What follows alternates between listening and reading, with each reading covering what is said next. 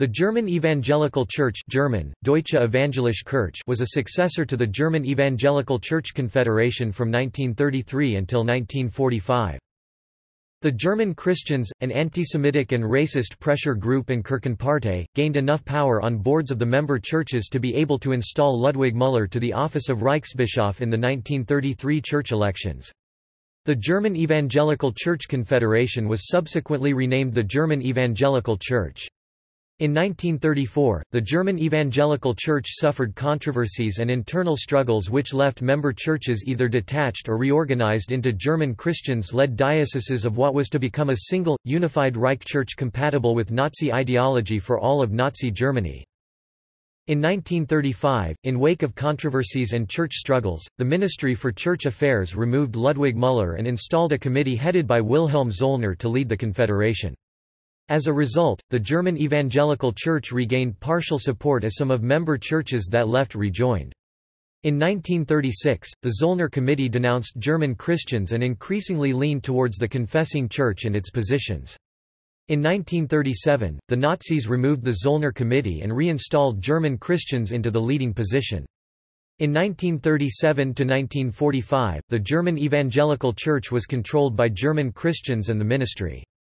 It was no longer considered a subject to the Kirchenkampf struggle of the churches to Adolf Hitler. It officially disbanded in 1945. It was succeeded by the Evangelical Church in Germany in 1948. Name. It is also known in English as the Protestant Reich Church German, Evangelische Reichskirche and colloquially as the Reich Church German, Reichskirche. Overview.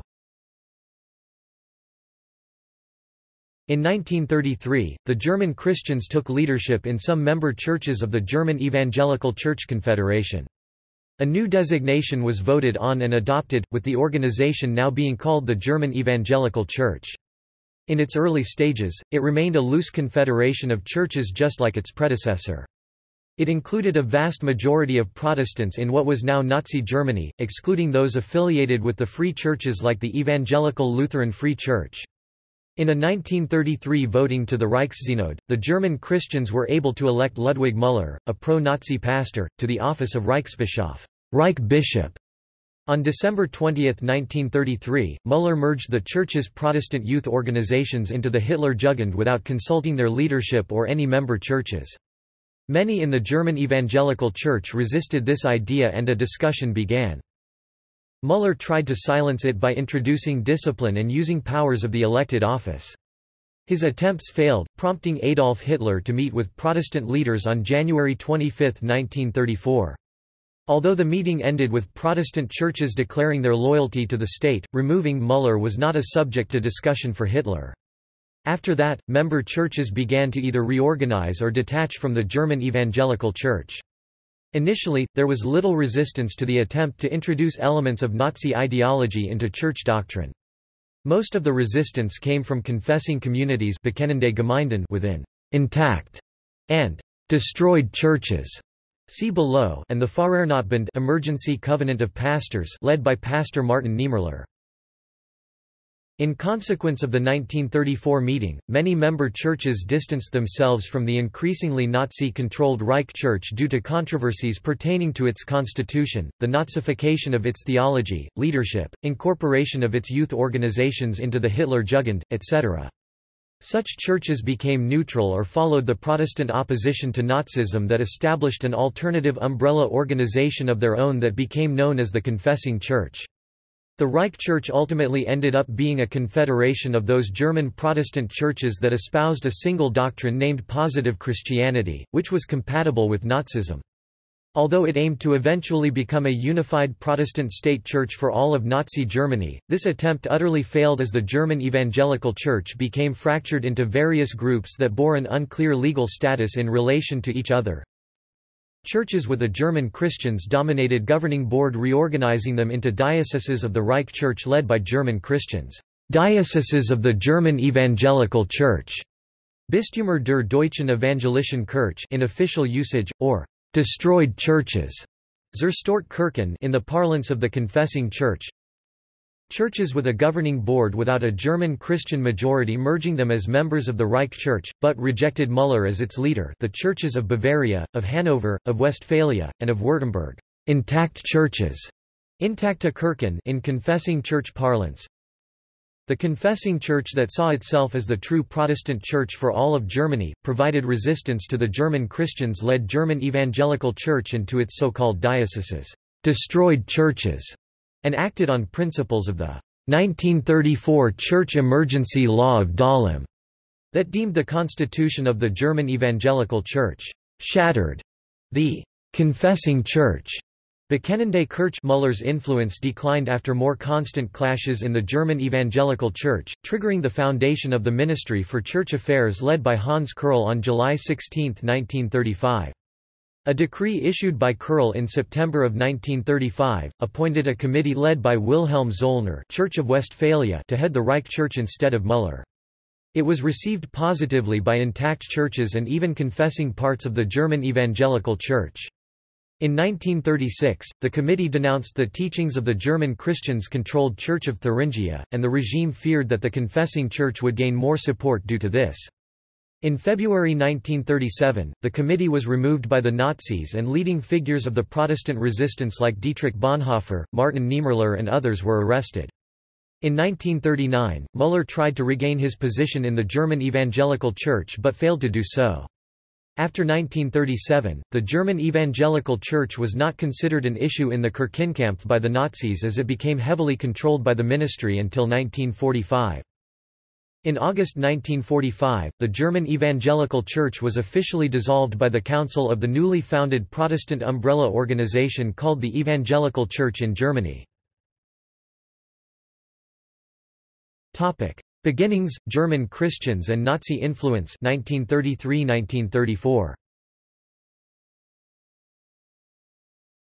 Under the Weimar Republic, the system of state churches disappeared with the German monarchies. At this point, the unification of the Protestant churches into a single organization seemed like a possibility, albeit a remote one. Since unification, clergy and ecclesiastical administrators had discussed a merger, but one had never materialized due to strong regional self-confidence and traditions as well as the denominational fragmentation of Lutheran, Calvinist and United churches. In 1920, Swiss Protestant churches came together in the Schweizerischer Evangelischer Kirchenbund (SEK).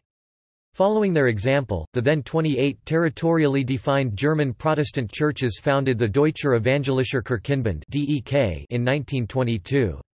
This was not a merger into a single church but a loose federation of independent ones. The founding of the German Evangelical Church was the result of work by the Kirchenpartei of the German Christians who had gained a large majority at the 1933 church elections. In September 1934, the merger finally failed when the synods of two of the 28 churches, the Evangelical Lutheran Church in Bavaria right of the River Rhine, the portion of Bavaria which forms today's Free State without the Palatinate left of the Rhine, and the Evangelical State Church in Württemberg, refused to dissolve their church bodies as independent entities, and the Berlin-based Landgericht I Court restored the largest church body, the by then already merged Evangelical Church of the Old Prussian Union by its resolution in November the same year, thus resuming independence. Consequently, the German Evangelical Church, created as a merger, then continued to exist as a mere umbrella. Controversies, internal struggles and conflict with the Confessing Church 1934–1937. Some Protestant functionaries and laymen opposed the unification. Many more agreed but wanted it under Protestant principles, not imposed by Nazi partisans. The Protestant opposition had organized first among pastors by way of the Emergency Covenant of Pastors and then—including laymen—developed into grassroots meetings establishing independent synods by January 1934. At the First Reich Synod of Confession Erste Reichsbekenntnissynod held in Wuppertal-Barmen between 29–31 May 1934, it called itself the Confessing Church. On July 16, 1935, Hans Kerrl was appointed Reichsminister for Church Affairs, a newly created department. He started negotiations to find a compromise and dropped the extreme German Christians, trying to win moderate confessing Christians and respected neutrals.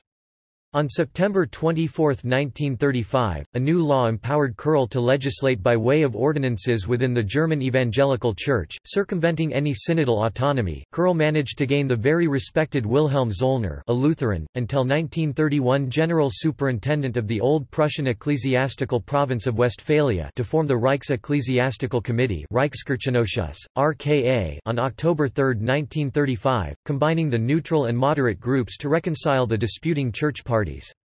The official German Evangelical Church became subordinate to the new bureaucracy, and Müller lost power but still retained the now meaningless titles of German Reichsbishop and Old Prussian State Bishop. In November, Kurl decreed the parallel institutions of the confessing church were to be dissolved, a move which was protested and ignored by confessing church leaders.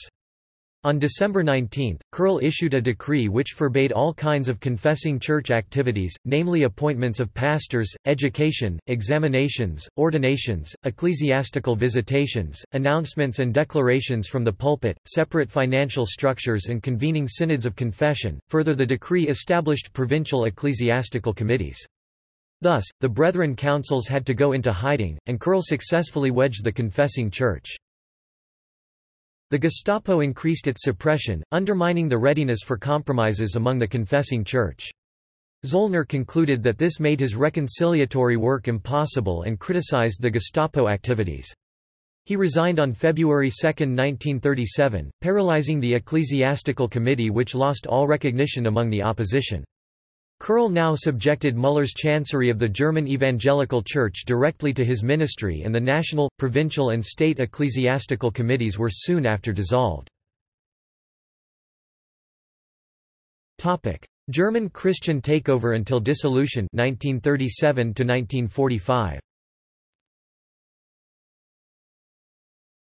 Although the church was initially supported by the regime, the Nazis eventually lost interest in the experiment after it failed to supplant or absorb traditional Protestant churches. After 1937, relations between the Reich Church and the Nazi government began to sour. On November 19, 1938, as reported on in the Ludington Daily News, YHWH was ordered to be erased from Protestant churches within the Evangelical Church of the Old Prussian Union by Friedrich Werner, the president of its executive board, Evangelical Supreme Church Council, EOK. His order said the name of the God of Israel, which contemporarily has Judaic connotations, must be obliterated wherever it was displayed in Protestant churches. On September 1, 1939, Kurl decreed the separation of the ecclesiastical and the administrative governance within the official Evangelical Church. The German Christian Friedrich Werner, president of EOK, won over August Marerens, state bishop of the intact Church of Hanover, and the theologians Walther Schultz, a German Christian, and Friedrich Himmen, vice president of the Old Prussian Evangelical Supreme Church Council, to form an ecclesiastical council of confidence, Geistlicher Vertrauensrat. This council exercised ecclesiastical leadership for the Church from early 1940 and afterwards. On December 22, 1941, the German Evangelical Church called for suited actions by all Protestant churches to withhold baptized non-Arians from all spheres of Protestant church life. Many German Christian-dominated congregations followed suit. The confessing churches executive, together with the Conference of the State Brethren Councils representing the confessing church adherents within the destroyed churches, issued a declaration of protest. After World War II, Theophil Wurm, Landsbischof of Württemberg, invited representatives of the surviving German regional Protestant church bodies to Tresa for August 31, 1945. As to cooperation between the Protestant churches in Germany, strong resentments prevailed, especially among the Lutheran church bodies of Bavaria right of the River Rhine, the Hamburgian state, Hanover, Mecklenburg, Saxony, and Thuringia, against any unification after the experiences during Nazi rule. It was decided to replace the former German Federation of Protestant Churches with the new umbrella Evangelical Church in Germany, provisionally led by the Council of the Evangelical Church in Germany, a naming borrowed from the Reich's Brethren Council organization. Reichsbischof Friedrich von Bodelschwingh 1933, Ludwig Müller 1933 to 1945. See also: Kirchenkampf, religious views of Adolf Hitler, Hitler's Table Talk. Religion in Nazi Germany. Confessing Church. References.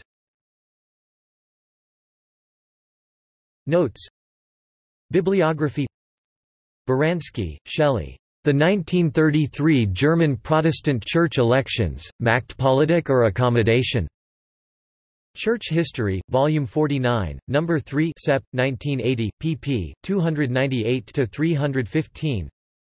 In German, Beckmann, Joachim, ed., published in Kirchliches Jahrbuch für die Evangelische Kirche in Deutschland, Volume 60–71 1933–1944, Joachim Beckmann, ed. On behalf of the Evangelische Kirche in Deutschland, Gütersloh, Bertelsmann, 1948, pp. 482–485. ISSN 0075-6210. In German, Kruger, Barbara and Noss, Peter 1999. Die Strukturen in der Evangelischen Kirche 1933–1945. In, Kuhl-Freudenstein, Olaf, et al., eds. Kirchenkampf in Berlin 1932–1945–42 Stadtgeschichten Studien zu Kirche und Judentum, Volume 18 Berlin, Institut Kirche und Judentum ISBN 3-923095-61-9 pp. 149–171. In German, Kruger, Barbara and Noss, Peter, Die Strukturen in der Evangelischen Kirche 1933–1945. In, Kirchenkampf in Berlin 1932–1945–42 Stadtgeschichten, Olaf Kuhl-Freudenstein, Peter Noss, and Klaus Wagener eds. Berlin, Institut Kirche und Judentum, 1999, Studien zu Kirche und Judentum, Volume 18, pp. 149–171, here p. 160. ISBN 3-923095-61-9. In German, Schneider, Thomas M. 1993. Reichsbischof Ludwig Müller, Eine Untersuchung zu Leben und Persönlichkeit, Arbeiten zur kirchlichen Zeitgeschichte, Series B, Darstellungen, 19. 384 pp. Göttingen, Vandenheck and Ruprecht.